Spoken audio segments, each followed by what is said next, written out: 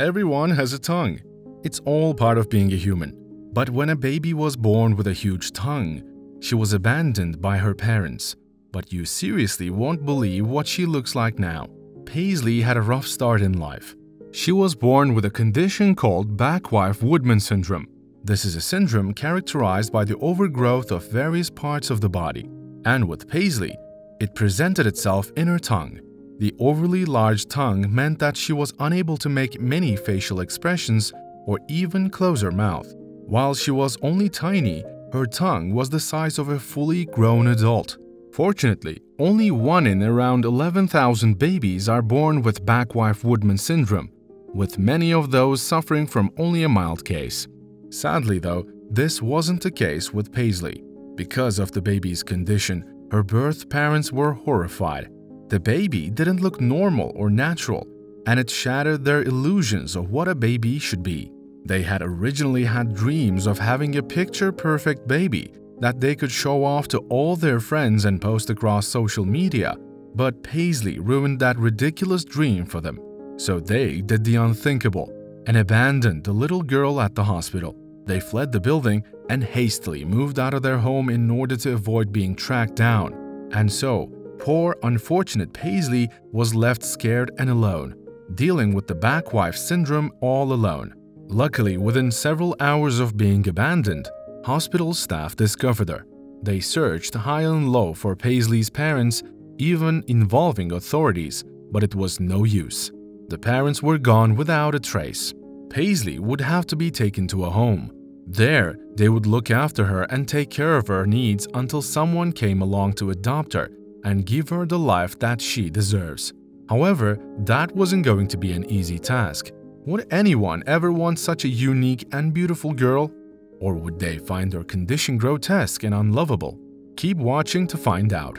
At the children's home, the staff did their best to look after Paisley, but there seemed to be problem after problem.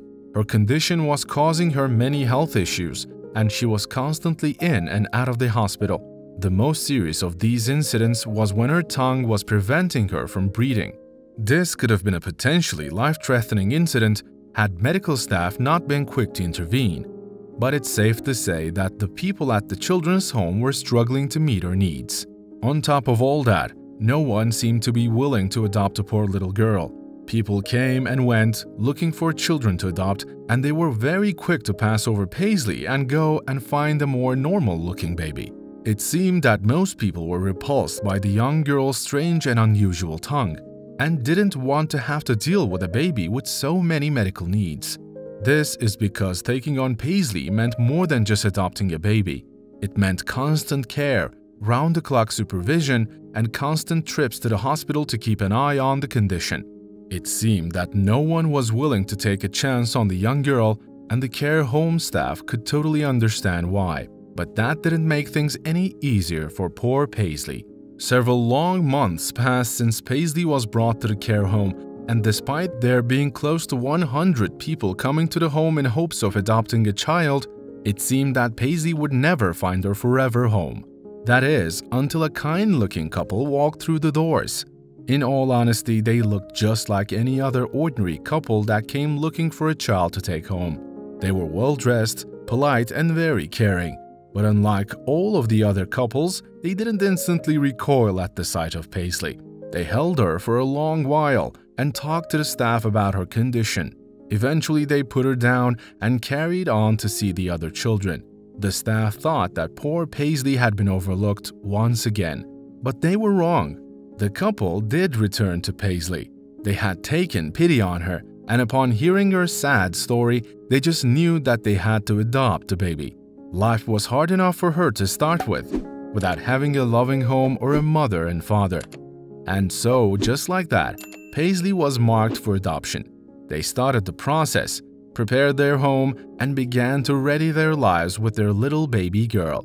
But would they find the Backweiss-Woodman syndrome to be an issue? Well, as it turns out, they did not. You see, the kindly man and woman were actually quite wealthy. They had been partners in a large law firm and had retired after selling their shares in the company.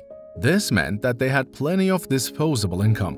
Not only did they have the room to look after a baby that would grow into a young man, but they would be able to provide her with anything that she wanted. They knew that Paisley was dealt a bad hand in life, and they were the ones that could make things better for her. And so, after a short wait, the kind and caring couple took Paisley home. The young girl seemed to settle into her surroundings fairly quickly, and the couple took to being parents like a duck to water. They had never had children before because how fast-paced and stressful their jobs were. But now that they had the time and resources to dedicate to a child, they found that they loved the experience. But they would have been lying if they said that Paisley's Backweight-Woodman syndrome wasn't an issue. Much like the staff at the children's home, the couple often struggled with Paisley's overly large tongue. They also realized that it would cause her issues later in life too, when she started learning how to talk and do things for herself. They loved Paisley dearly, but they wished more than anything that she was more normal. Not because they'd love her anymore, but for her own sake. They just wanted her to be happy and healthy. One day, while feeding Paisley, she started to cough and choke. It seemed that the food was getting stuck at the back of her throat, and her large tongue was stopping her from chewing and swallowing it properly. Thinking fast, her adoptive father started firmly hitting her on the back until the food flew free, and she was able to breathe again. But that was the final straw. Something had to be done to fix Paisley's Backweight-Woodman syndrome. But what? Well, the answer was actually quite simple, but it made a massive difference to her quality of life. They took the girl to the hospital and consulted with a doctor.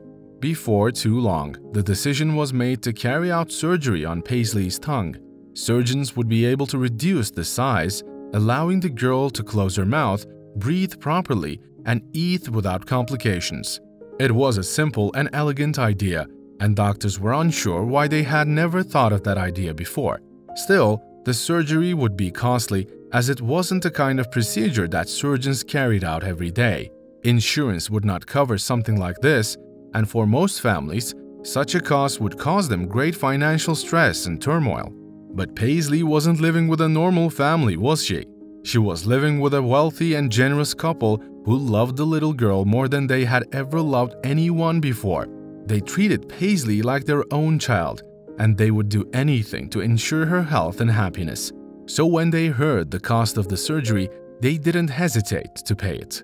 But would things work out well for Paisley? Would the surgery work and the girl be okay? Keep watching to find out how this touching tale ends. The surgeon got to work. The procedure was a surprisingly long and complicated one, and there were several hiccups along the way. While Paisley's tongue was large, her mouth was very small, and it was tricky working in such a confined space. Still, after several hours of tense work, the surgery was over. They had finally managed to reduce the size of the tongue. Once out of the surgery, Paisley's adopted parents ran to her and held her. She started to sob round, and while she was obviously in some pain and discomfort, she did something that brought a tear to their eyes. Paisley smiled. That's all they needed to see to know that she was going to be okay. Nowadays, and you wouldn't even know that Paisley had once had something wrong with her. Her tongue fit her mouth perfectly, and there were no scars or anything to give away what trauma she had been through earlier on in life. Her birth parents had abandoned her and given up on her just because of how she looked. But the kind adoptive couple saw past her condition and believed in the beautiful little girl that was on the inside. And now, well, now she was a beautiful girl on the outside too. So now it's over to you. What did you think of this incredible story? What would you have done if your baby was born with Backweight-Woodman syndrome? Would you love them exactly as they were?